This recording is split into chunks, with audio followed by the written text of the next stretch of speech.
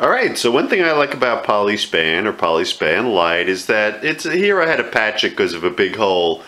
But frequently if you just have a rip or a tear, you don't have to do that. Okay, here's what I do.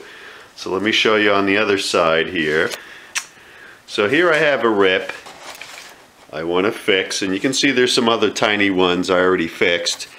And here it is. Here, let me get it. It's a, whoops, sorry. It's a puncture like that, okay? So what I do is I lift it up like this so it sits nice and flush. Then I take, Type Bond that I've thinned about 50% with water, all right, like this. And I take a little brush after I've gotten it lined up, and I just put that around where the break is like this, okay? Whoops, probably too close there. All right?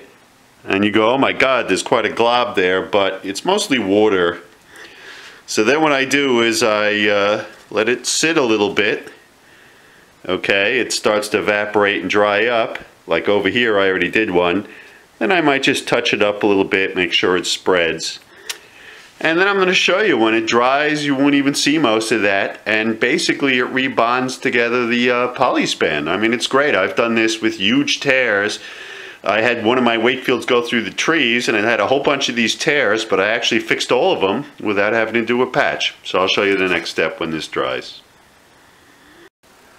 Okay, so the glue's dried. It's right over here, and you can see it repaired the, the tear. It's not there anymore. And finally, what you can do is you can re-shrink it. So here we go with the hot gun. And the patch as well. And there you go. It's nice and tight and smooth. You really can't even see it except there's a little glossy there. And if you want, you could just spray it lightly. And, so this is a nice way to fix tears without having to do the patch. Okay? Alright, I just wanted to show you the end result. Alright, so here's where I put the patch. You can't even see it.